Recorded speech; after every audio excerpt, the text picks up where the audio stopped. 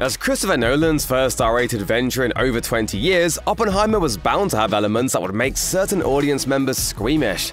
But in some regions, audiences got more than they bargained for. And the world is not prepared. The media hyped up the sex scenes in Oppenheimer to the point where people speculated incorrectly that there was a 50-minute intimate scene in the film. The final results may not have been as titillating as some people expected, but even with this awareness, it has done little to stop censors from making adjustments to the film. Not long after the film came under scrutiny from Indian officials due to a sex scene between Cillian Murphy's Robert Oppenheimer and Florence Pugh's Jean Tatlock, where Oppenheimer reads the heavily revered Bhagavad Gita, further action was taken to censor some of the film's nudity.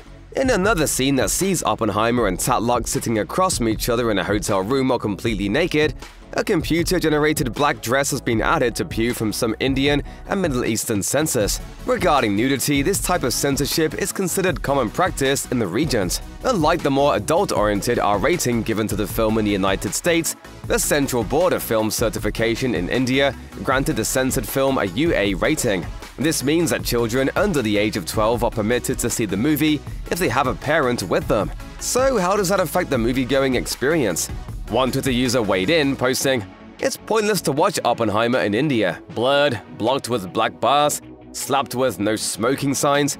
CBFC is the most anti-cinema thing in existence. To those who made the film, these racy scenes have more importance to them than some might think. Everyone is entitled to their opinions on how the nude scenes with Murphy and Pugh in Oppenheimer worked for them." Many viewers have reportedly found the reality-blurring sex scene between the two during the security clearance hearing as Oppenheimer's wife Kitty looks on to be a bit jarring. It's happening, isn't it? But in the eyes of the director Christopher Nolan, the film would feel incomplete had they been lost. In an interview with Insider, The Dark Knight and Interstellar director shared his motivation for including sex scenes in the film, something largely avoided prior in his filmography. He told the outlet, "Well, when you look at Oppenheimer's life and you look at his story, that aspect of his life, the aspect of his sexuality, his way with women, the charm that he exuded, it's an essential part of his story. Many of the director's previous films were PG-13, and as such, they were largely absent of any sensual moments. But for the real-life story of such an integral figure in the world's history, it appears Nolan wanted to be sure the audience understood him as best they could." He further explained how Jean Tatlock's position as a communist made a major impact on Oppenheimer's life down the line. So perceiving their relationship through the right lens was crucial to understanding his later endeavors.